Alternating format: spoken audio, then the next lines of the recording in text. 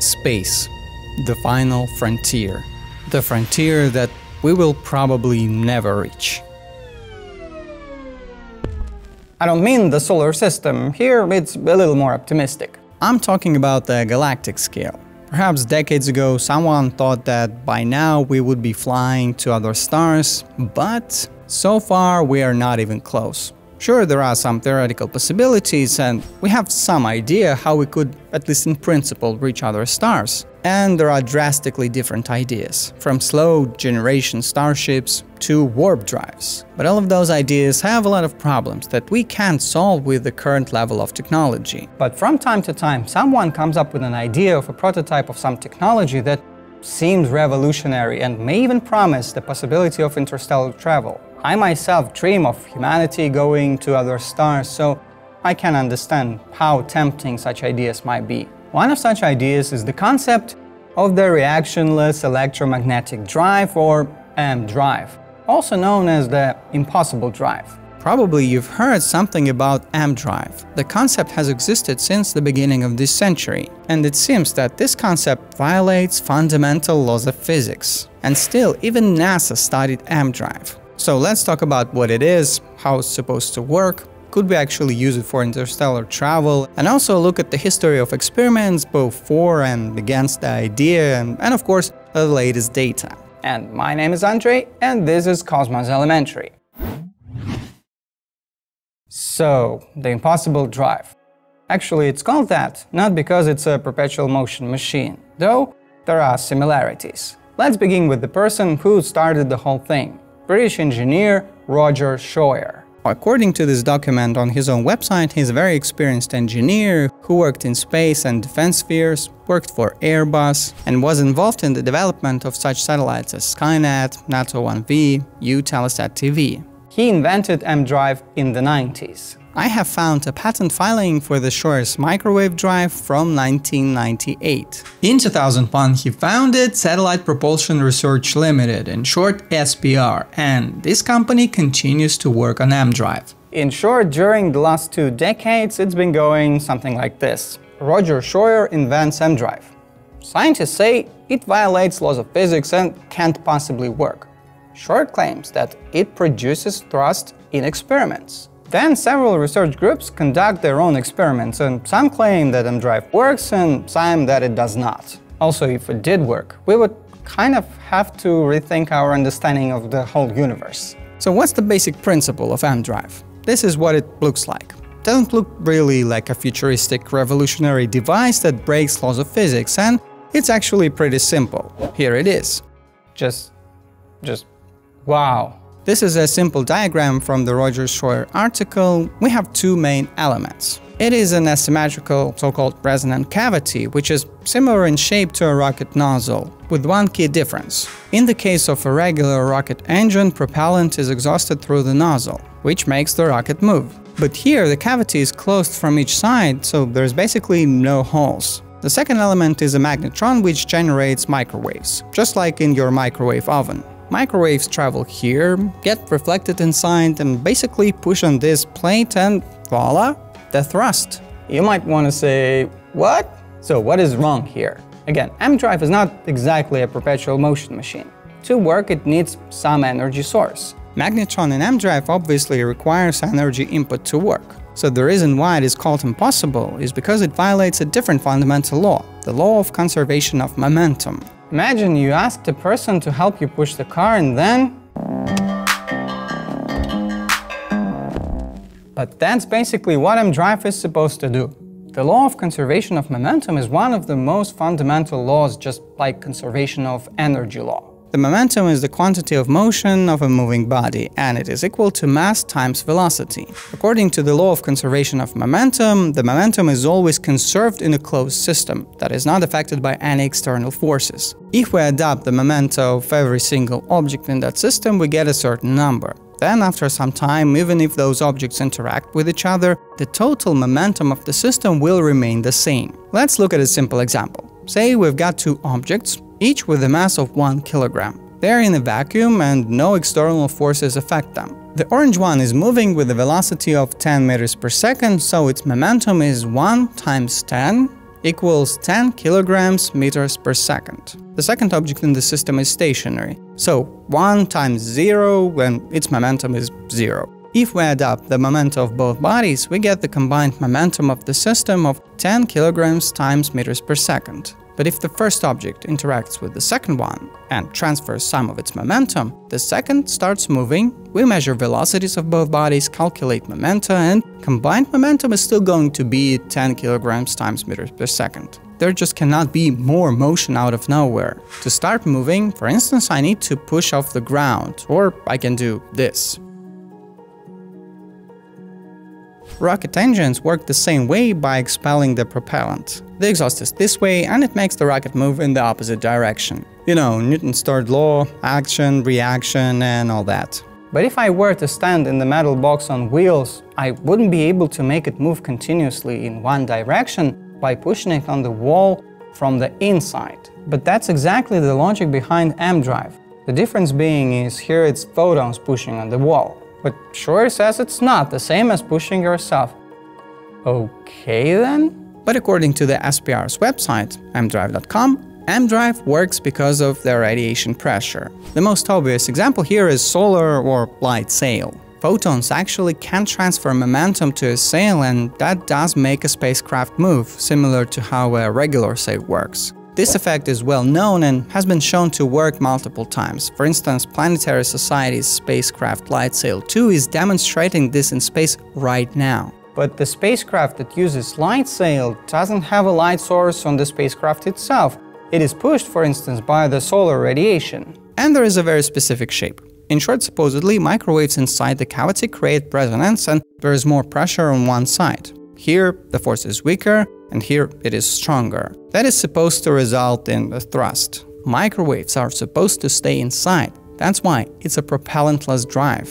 If it actually worked, we could create flying cars without propellant, basically anti-gravity transport. And of course, it could be used for interstellar travel. According to some estimates, it could accelerate spacecraft up to over 90% of the speed of light. Actually, we could have some really weak thrust if we removed this plate, so photons could escape the system. But that would be a photon drive, which is a story for another time. But when the system is closed... So it should be clear why most scientists are skeptical and why they call it the impossible drive. But there's always a but. Roger Shawyer and some other researchers claimed that they had thrust in their experiments. So what's the deal? We were wrong in our understanding of physics, perhaps there could be some unknown effects, and maybe if it works, who cares how it works? But does it actually? It's not the first time when someone claims to have created something that is supposed to violate laws of physics. But unlike many of those, Emdrive was not immediately forgotten by everyone, because some research groups continued to claim to have positive test results. Their versions of the drive supposedly had very weak but measurable thrust. First to claim to have positive test results is obviously Shawyer himself. By the way, SPR was for some time even funded by the British government. So what are the problems with those statements? Well, there are a lot of them. Firstly, there was almost none peer-reviewed studies in respectable journals. Also, there is this. Even though for a long time there were no peer-reviewed studies, Shawyer claimed that his test had been validated by independent specialists of 7 large companies, such as Siemens, BAE Systems, EADS Astrium. But the thing is, there is no proof to that. And that's the letter from EADS Astrium's technical director, and he refutes those claims and doesn't want their company to be associated with Emdrive in any way. Seems a bit shady to me. A group of researchers from Northwestern Polytechnical University in China also claim to have thrust in their experiments. Their articles from 2011-2012 are included in the list of materials on Shawyer's website, and it's even in the red font, the only headline on the whole page, by the way. But in 2014, the same group conducted more experiments. The article itself is in Chinese, but at least the abstract in English, which reads significant thrust, was not detected. So they didn't manage to recreate positive results of previous tests and concluded that those results were probably due to some measurement errors. But for some reason, there is no mention of that on SPR's website, unlike the previous supposedly successful tests. even though the list seems to be constantly updated. There are some recent materials. But perhaps the best-known experiments were conducted in the NASA Eagleworks laboratory. But what is this lab? It is also called Advanced Propulsion Physics Laboratory, APPL. It's a small lab that studies various perspective technologies, some of which are usually associated with science fiction rather than with science, using wormholes, warp drives, and Emdrive. One of the goals of the lab is to make interstellar travel possible. They even have a logo with the warp drive. I think it's cool that such a lab exists. You never know where the next breakthrough will happen. But just the fact that it is NASA doesn't mean everything they study should actually work. So this was the lab that published the first peer-reviewed study with positive results. Their setup included the Emdrive itself and measurement equipment like torsion pendulum, which is supposed to be precise enough to measure micronewton level thrust. Also, measurements were conducted in vacuum, and it's claimed to produce the thrust of 1.2 millinewtons per kilowatt. How weak or strong is that? Well, that is billions of times weaker than modern chemical rockets like Falcon 9. Ion drives are a little closer though. For instance, each drive of NASA's Dawn spacecraft produced 91 millinewtons of thrust. That's much closer, but remember that ion drives are so far useful only in space. That's why you still need chemical rockets to put the spacecraft in space, where ion engines are turned on and start slowly accelerate the spacecraft. It is comparable to the force of a hand holding a sheet of paper.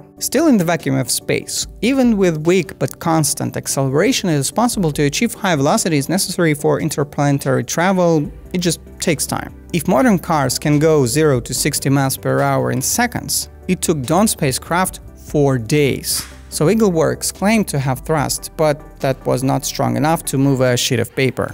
Authors claim that they tried to account for possible errors, but still this work was criticized. For instance, this is an article that goes through a lot of things Eagleworks might have not accounted for, so their result could be just an error. And this study, made by a team from Dresden University of Technology, also found possible explanations of Eagleworks results. It is said here that Eagleworks didn't account for the effects of electric and magnetic fields in the wiring of the setup.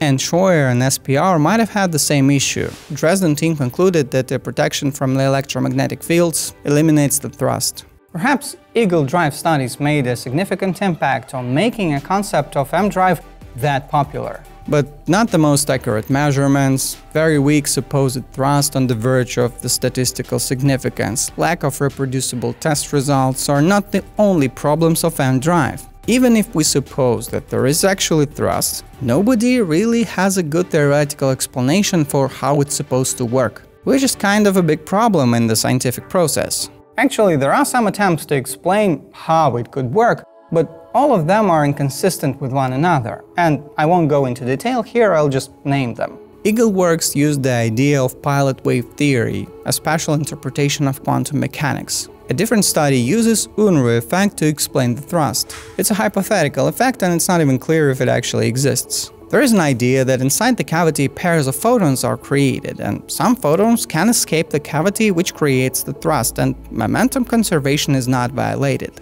In short, explanations don't agree with each other, and some of the used effects may not even exist. But as I said, if it actually works, who cares how? But now it's time to talk about the most recent studies that came out a few months ago.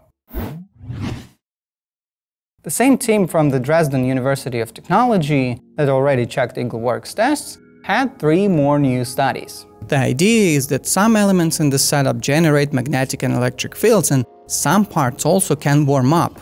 That can slightly deform some elements of the system, and when the supposed thrust is so weak, this deformation can be seen as thrust. This is why the more precise the equipment, the better. And that's what the team from Dresden University of Technology did. Also, they managed to recreate the so-called positive result. They designed a system with an inverted counterbalanced double pendulum which eliminates most of heating effects. Also, setup was powered with a battery to minimize the electrical effects of wiring. It allowed Dresden team to increase measurement accuracy by 3 orders of magnitude. And Emdrive showed no thrust. So they concluded that previous results were false positives. This study is usually referred to as the final nail in the coffin of Emdrive. Roger Shawyer, though, disagrees. He claimed that in those tests the shape of the cavity was wrong and all that, but still most of the scientific community is on Dresden team's side. According to Shawyer's older plan, by now there already should be working prototypes of Emdrive in space. But there was some information that China was going to test something in space, but that's not clear. There were some rumors that NASA were planning some tests on board of the mysterious Boeing X-37 plane, but it turned out to be a different type of the electric drive and not the impossible one. I haven't mentioned that there were several generations of Emdrive and some other similar projects, but everything is more or less the same here. So during 20 years of that story, some people might have had some reasons for optimism, but now there aren't many, or any. Anyway, the story is interesting. How much time, effort and money was spent on a project that was basically doomed to fail. At least we improved our testing methods along the way. I completely understand the desire to create a revolutionary technology that would allow flying cars and interstellar travel. And we also have to remember that some ideas that seemed crazy at first turned out to be true. So it's not right not to try at all. But I don't know what the actual reasoning of the inventor was here. One thing is for certain, laws of physics still hold up and there was no revolution in science. At least for now. Links to all of the sources are down below in the description, and if you enjoyed the video, leave a like, comment and subscribe. Bye!